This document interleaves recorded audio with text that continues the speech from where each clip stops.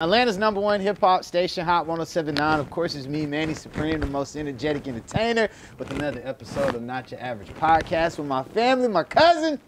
Straight up. OMB Peezy, man. What How up, you brother? feeling, man? I'm feeling good. How you feeling? Good, but I just want to go back to this conversation. Before we cut the cameras on, you know, Peezy used to be a very athletic guy. And for all my short people out there, athletic, though. it's not too late. When did you hit your growth spurt again? I hit my growth spurt when I was probably like 17, like in the middle of my 17th year. So you was just like, see, cause the doctor said, you know, growth for me is not gonna stop till 25. Now, I'm 6'1" right now. Yeah. Like when I used to be going to juvenile hall there. When I get out, my mom would be like, "Ooh, boy, you getting tall." My brother like, "Ooh, what you doing?" Like little shit like that. Like I ain't noticed it. So being in there, like, was you eating? Like, was that helping with your? No, I swear to God, I don't know. Like okay, they used to make us work out and shit.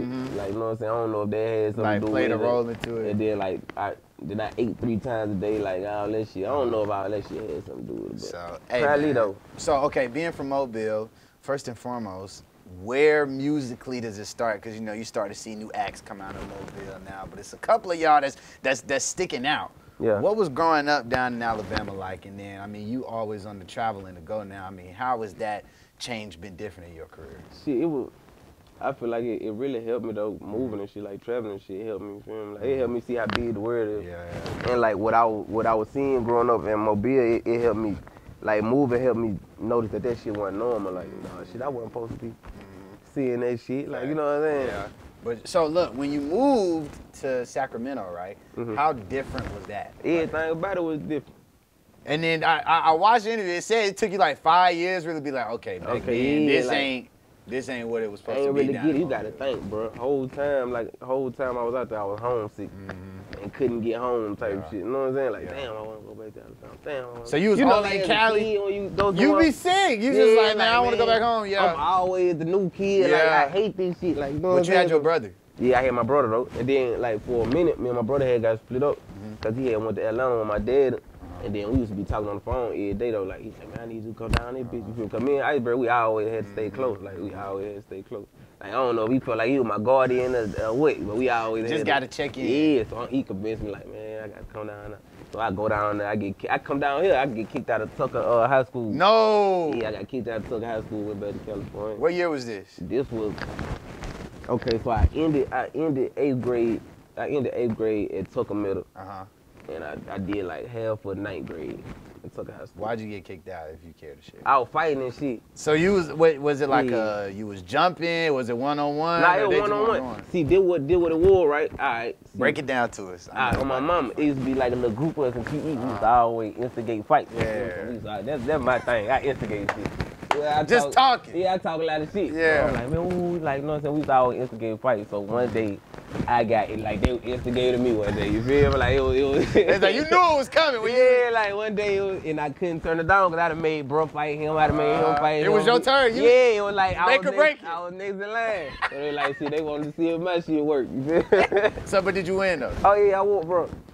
To the point he ain't want to fight no more. Iceberg, like, man, keep beating that nigga ass. So your brother was there? Yeah, my brother was there. We had this, I don't know why, but me and my brother, when we go to school together, we always had PE together. I don't know why. But yeah, he was in there. Keep beating that nigga ass. I'm like, he don't want no more.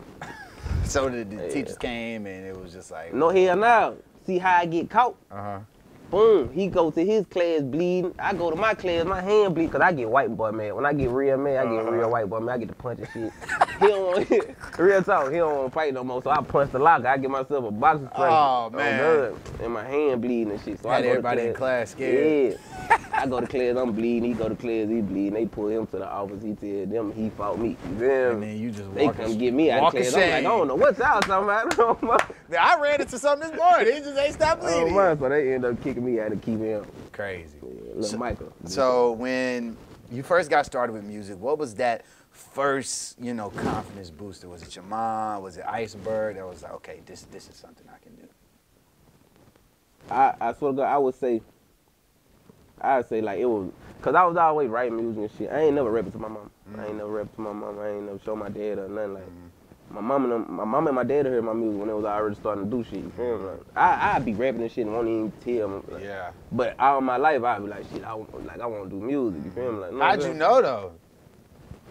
I don't know, just something I felt like this shit, like, man, that's what I'm gonna be doing, type shit, like, I wanna do that, you feel me, like, and then, like, I say moving to California, that's when I'm like, oh yeah, I can do this shit, cause I'm rapping in school, they like, man, you raw, like, you hard. They rocking with it. Yeah. So now, was it your same flow that you got now, or has your flow changed? It was kind of like, I feel like I was more like, back then, I used to think more about punchlines and shit like that, and like, nowadays, I think more about like, reality, like reality rap, like talk about what's going on, like back then I used to be like the metaphor shit niggas on now. Yeah. Man, I was doing that shit when I was 12. Wait, so you was the first rapper that was on the metaphor. I ain't gonna say I was the first rapper, you know, but I've been doing that shit. I swear to God, but I switched over to more like, cause I feel like reality rap lasts longer. Like when you talk about shit that people go through, cause this shit gonna always it like resonates a lot harder. So when you were starting to rap, you was on the West Coast. Who was the biggest rapper out there at the time?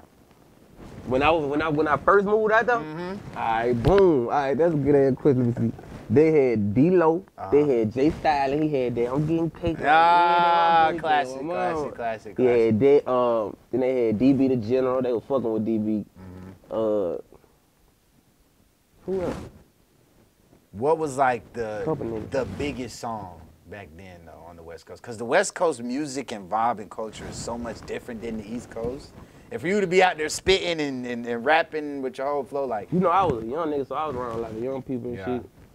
Like, they was on the MySpace freestyles. I think it was a nigga named Kurt. Young Kurt. Lil Kurt, remember that nigga who he just passed, though? Yeah, they was on bro hard. Like, so were these artists, like, they was like on the underground tip, or they was like underground so shit. Like just West Coast strictly. Yeah. What were some of the, who was really big on the West Coast back in that time? Like mainstream, who you was like, okay, this is one of those ones. Shit, they was on E40 and shit. E40. What's E40's ad-lib? Shout out E40, man. When I heard that ad-lib for the first time, I was like, bro, you can do anything. Yeah. Real talk. That's dumb hard though. So Misguided. First and foremost, shout out to DJ Drama, Grammy Award winning Gangsta Grillz. I mean, everybody's getting one. My mom just called me and trying to see if she could get a Gangsta Grillz. I mean, it's hot stuff right now. And OMB Peezy himself has one. Talk about how that collaboration with Drama came about. That shit came about like just being around, you know what I'm saying? I used, like when we first moved out here, like when I first came out here, we was staying in the Airbnb, you feel me? Like, you know what I'm saying? Then we used to always go to like, you know, we was shopping around at the studio, seeing what the best studios to record at, but we always Street, like, man. we always was at Main Street. You That's know? the one. My mom always was at Main Street. Then Ken, my nigga Ken got a good relationship with my nigga Lake. Yeah, you already know. He got a good relationship with my nigga Lake. Shout out Lake. My mom. So it just kept growing. The relationship kept growing. You feel me? For sure. My mom. Now with the title, I mean, when DJ Drama comes on the tape, it's just like. You feel it. I had to sit up for a second. I'm like, hey, this is one of them ones. So just selecting that track list, was it a creative process? Because I see, like, when you go to any DSPs, it's OMB Peezy and DJ Drama. You know, some of them, it just says the artist names. Did you guys, like, did he help you with some of the tracks on the list, or how did that come about? I feel like he helped me with, like, how many songs I want to put on that motherfucking shit. You know what I'm saying? They told the nigga, like, you don't take that many songs to get my point across and shit, you feel me? So I was trying to put like 26 songs on it. Just flood them. Yeah, I want bullshit. I ain't gonna keep that. They like, shit, we can cut it down on song. Know what I mean? But as far as like picking the songs and like the shit I wanted to talk about, you feel me? I feel like that was all me, you feel me?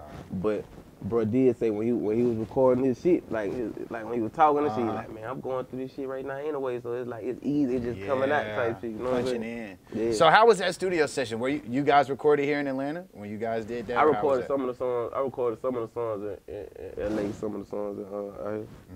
Fire. So from all of your fans, what should they be expecting next from Peezy? Like any, new music coming, to, collabs. We know you always out mixing and mingling. I'm finna go in the studio and start working on my next project. Work ethic. Yeah, right now, for real. Fire. Uh-huh. So, hey, man. I don't know what I want to call it, though. What?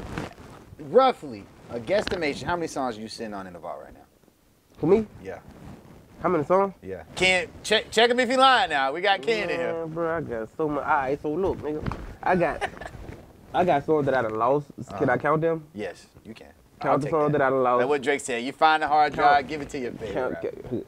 Count Real talk. You can get that shit anybody on mama. They gon' in. I'm about to start. Goddamn. It's a cell phone that the police got that I'm trying to get back from my last case. So the feds got about 2 albums. You feel me? But they got about I swear to God, the police got about 7 albums on my mama. 7 mixtapes. We gotta go grab them. For sure. We gotta go grab them. Got that in that phone. Then in this phone right here. I'm gonna show you my notes. Show them. Come on. Bring them up. Look at this, man. Bring them up. Let me show you my notes, man. We asked a lot of people. Oh, okay. We scrolling, man. Okay. We scrolling, man. Okay. Show the camera. Okay. Hold on. Cause they gotta see this shit like.